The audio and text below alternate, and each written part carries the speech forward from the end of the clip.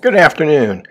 This is Viper Miner, and I want to do a short video of something that's been plaguing one of my rigs, and it is just driving me nuts. So, as you can see, I have on GPU number 1, which is the second card because it starts at 0, I get an error, and sometimes it's on GPU 1 and sometimes it's on GPU 2, but usually somewhere within a 24-hour period.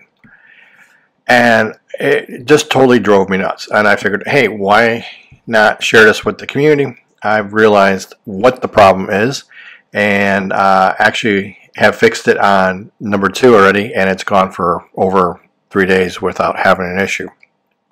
So before I apply that fix to the number 1, I was going to go ahead and show you what I did. Okay.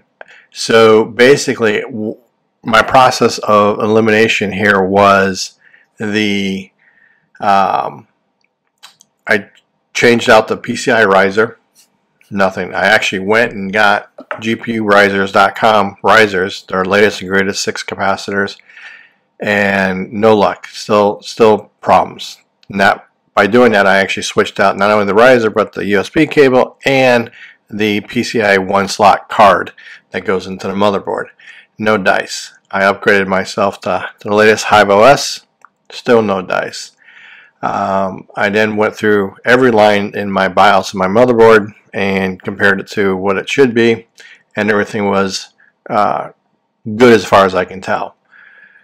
Well, it turns out that you get that error, and it is note to mention that, so with the error right now, you can see it's in there, I'm still getting my full hash rate. So the card is still mining, it's just HiveOS is not able to pick up the fan speed.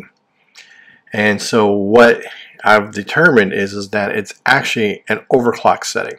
So once I fix my overclocks on this other card, and I have to bring it back down to, I have it at 2250 for my overclock on my memory. If I bring that down to 2100, the problem will most likely go away because it works just fine now for, on GPU 1. So what I'm going to do is do that overclock and test again, and then and continue on. It does sacrifice a little bit of hash rate, but I prefer to see everything correct in HiveOS, even though it's hashing away correctly on the pool side. It's not worth the little 0.2, 0.4 mega hash that I'm going to lose to do that. I figure if that's the case, if it's an overclock setting, there might be other issues farther down the line.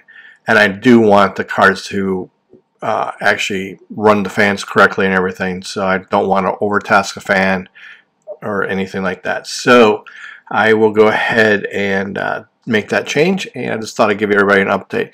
Have a great day and be safe out there.